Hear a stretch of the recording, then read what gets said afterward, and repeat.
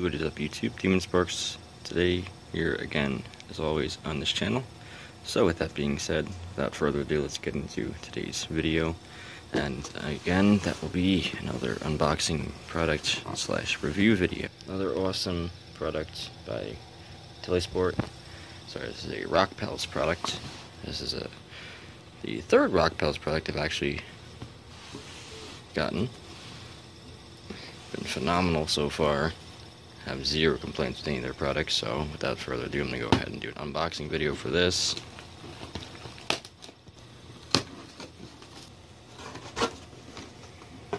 Again, as always, just very nicely done for packaging. And without further ado, here's the inner box.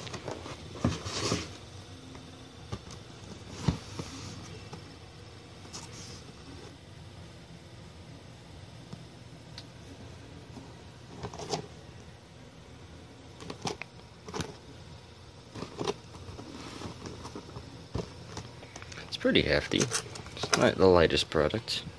Hopefully that's a very good sign, as I wouldn't expect anything much less of this Rockpals company that I've recently been getting some products from, and I've been absolutely loving. Very phenomenal things that they've been having lately.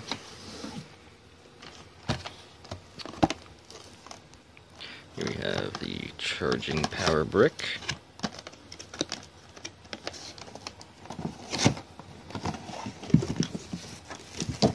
Adapter.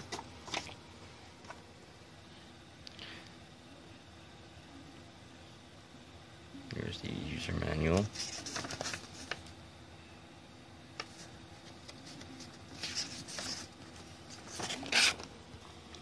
Here's a nice little product specification list for this product.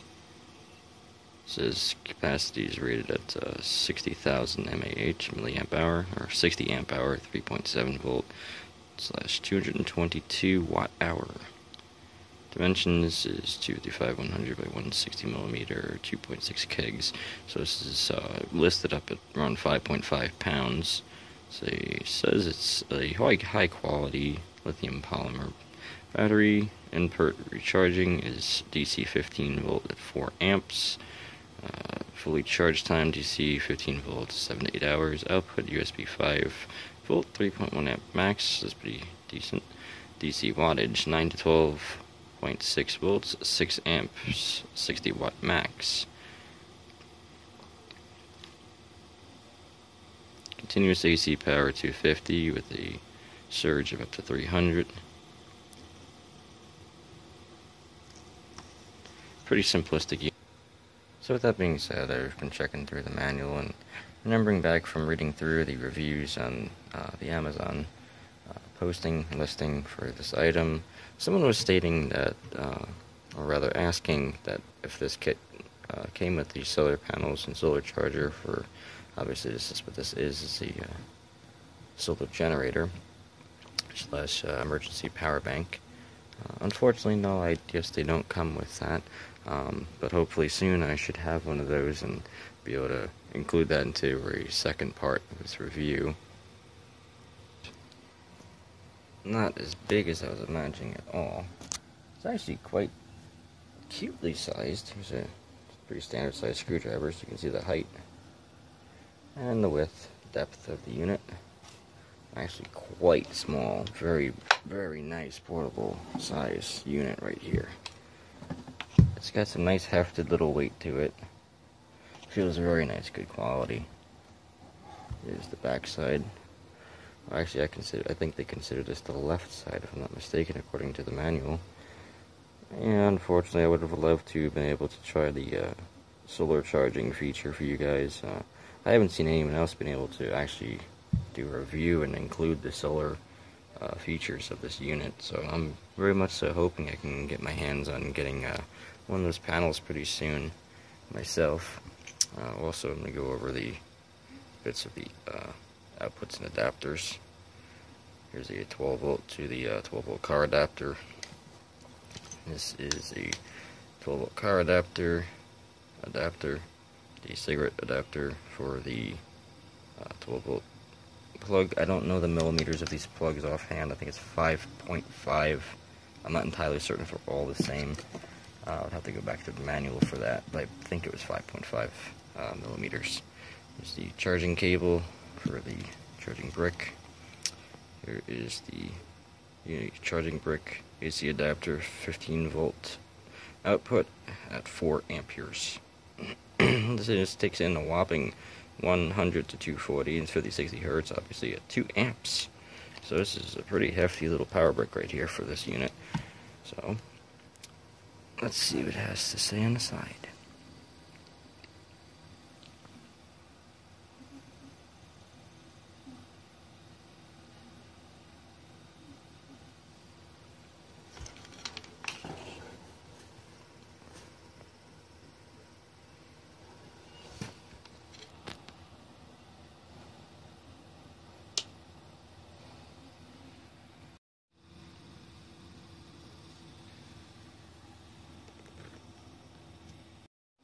First initial demonstration test, I went ahead and plugged my phone in to the USB output charger port, and it's been charging no problem.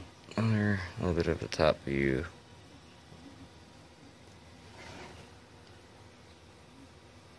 And you have the DCs on the side, so I'll try and find some DC unit to test that on. Try something a little bit more fun, wouldn't you say?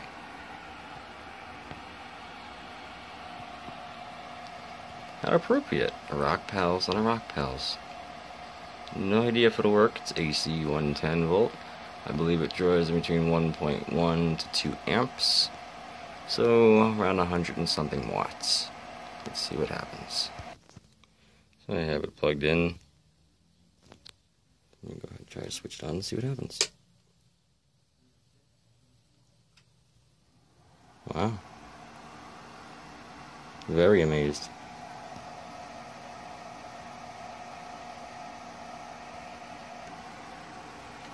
Took a second for it to kick on and power itself up, but can't see because the flash is on, but the battery indicators are still completely loaded, and I'm still charging my phone off of this, and as well as running that Rockpals 600 light off of just this power supply.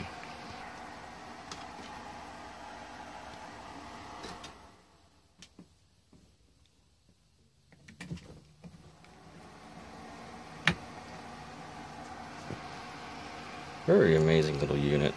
That was probably one of the most high amperage devices that I have, but I'll try one more thing. Here's 80 watts worth of CFLs. You have 20, 40, 60, 70, and 80.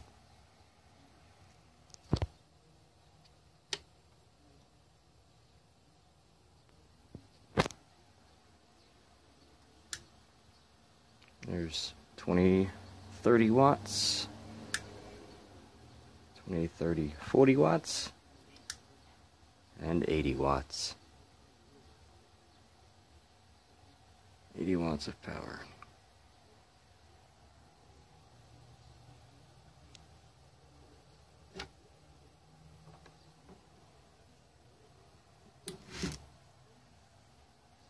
No problem.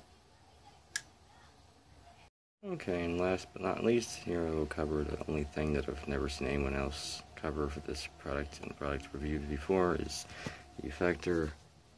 I have the DC input plugged in for the charger, or the AC adapter charger, or your solar adapter for your solar panels. I have something plugged into there. However, you cannot power on the unit using AC while the unit is charging. No AC output. See? But I will be going ahead and testing the other outputs. Okay, the USB does also not output. The 5 volt USB ports do not output while the unit is charging. I'm going to go ahead and try the 12 volts. Okay, so I'm back, and with very good news. Here's one of my own DC cables. This is a DC or power or whatever kind of cable you want to call it. So anyway, I have it spliced, and I have my voltmeter down there. As you can see, this unit is powered on. The AC wall adapter was plugged into the solar charging port. The unit is charging. I apologize you can't see it as well due to the camera's flash, and like I said, the unit's also on. And you can see the output. It's varying, but a little bit high. Above the nominal drop off, obviously, once you put a load on it. Go up here and show you guys right into the DC 1 port, and that is working while the power is charging, and that's on. So I went ahead and switched the unit off, and to my understanding, I'm guessing this is a UPS line. Basically, nothing that you can do will essentially stop the 12 volt out DC, which is pretty good since I want to be able to charge this off of solar and be able to run the power bank and also recharge it as I'm running it.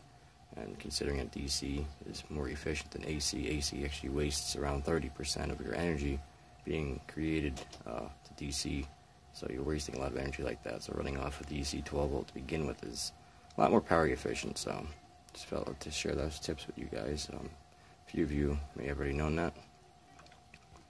So with all that being said and covered, I hope I was able to clarify and inform everyone in this video review and unboxing of this amazing Rockpals product. It's the Rockpals 250W solar generator power bank.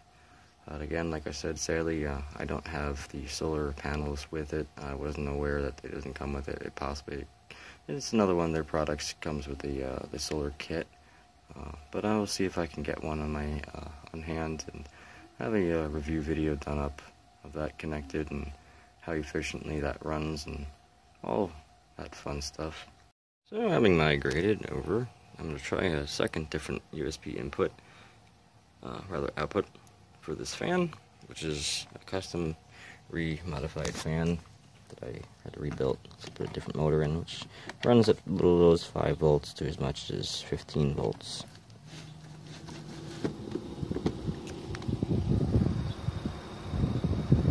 And it works beautifully. I'm going to go ahead and try and plug in the AC adapter with that for that fan.